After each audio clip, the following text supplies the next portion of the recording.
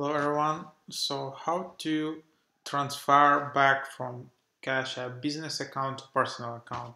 So to say it first, it's not possible to do it in the app.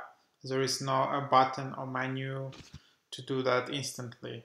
Unfortunately, that's the case.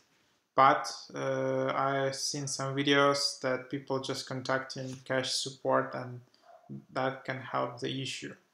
So just go to your profile on top right.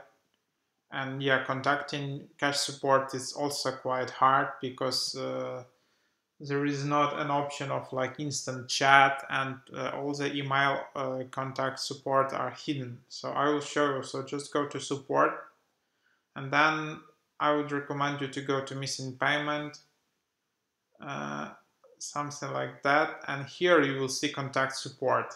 Okay, maybe it's not the right category, but at least you will be able to reach out to them via email. And then you have email, and then describe your issue.